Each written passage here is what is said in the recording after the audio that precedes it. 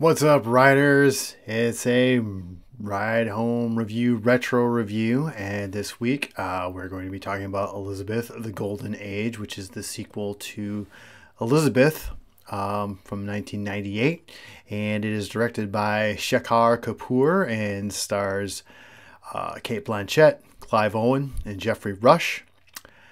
But before we get into that, do not forget to subscribe to Ride Home Reviews on your favorite podcasting platform, as well as like on Facebook, follow on Instagram, and once again, we are now back on YouTube. I figured since we're coronavirus bound, hey, let's get back at it. So let's get into it. What is the film about? Well, this is the latter portion of Elizabeth's career as queen, and she runs into a couple of different issues. One being Mary, Queen of Scots, and the other the Spanish Armada. So plus there's love interests, all this other stuff. So it's the latter portion of Elizabeth's career, whereas the first Elizabeth took place towards the beginning of her career as queen. So what did I like about this film? Well, I like the fact that Cate Blanchett returned as Elizabeth, because I thought she did a fantastic job in the first film. In fact, she won a Golden Globe, did not win the Oscar, and I thought that this film was kind of snubbed in a way when it came to Best Picture. So with that, we got Cate Blanchett reprising her role as Elizabeth. The next thing I liked was similar to the first film, the art direction, the production design, the costuming. All three of those things were just awesome.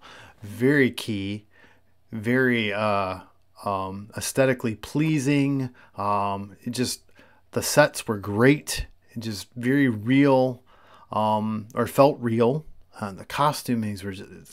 I don't even know if it was completely accurate, but I'm telling you, it was outstanding. Especially the costuming on and for Elizabeth herself.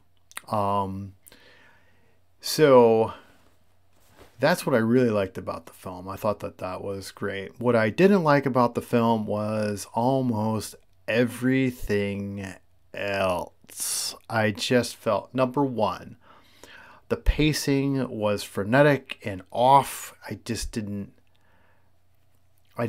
really care for how things seemed rushed or just undeveloped. And I mean, it's not like this story is difficult to grasp.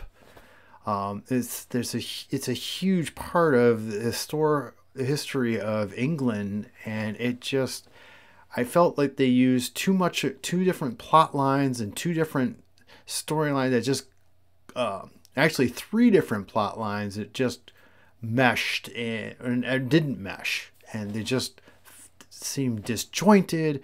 The acting seemed stilted, so the direction that you're giving top-notch stars such as Cate Blanchett and Geoffrey, who are both Oscar nominees and Oscar winners. So right there off the bat, I don't understand why you're not allowing them to shine the way they're supposed to. And it was just muddled. It just didn't make sense. Even the music seemed formulaic, too loud, just didn't give you the same tones and the same feel as the original, the first one. And so it just didn't hit at all. And then I didn't feel like Geoffrey Rush's character really got any type of... There was a lot of confusion. There's a lot of confusion over who's doing this and who's attached to what and why this just popped up. And all of a sudden you have this going on, and yeah, it just felt like a mess, almost from the very beginning, because I felt that the music just didn't do what it was supposed to do, and threw you off. So, what to watch for? The only saving grace in this is watching Cate Blanchett perform, and I felt that part of that was just very stilted and held back, and not giving her the freedom and room to really show her stuff. So I give this a flat out no. Do not see this film. Stay with the original. That is where it should be. So there you have it. It's streaming right now on Netflix, and you can catch it there if you want to. If you're a Cate Blanchett fan, she's phenomenal, but the movie is just not good. It's just not good. So that's my review. That's my retro review. This film came out in 2007. So if you have any questions or comments, go ahead and hit me up. There you go. Also, don't forget to subscribe to this on your favorite podcasting platform, as well as like on Facebook, follow on Instagram, and subscribe on YouTube. Until the next film, watch something cool. Have a good one.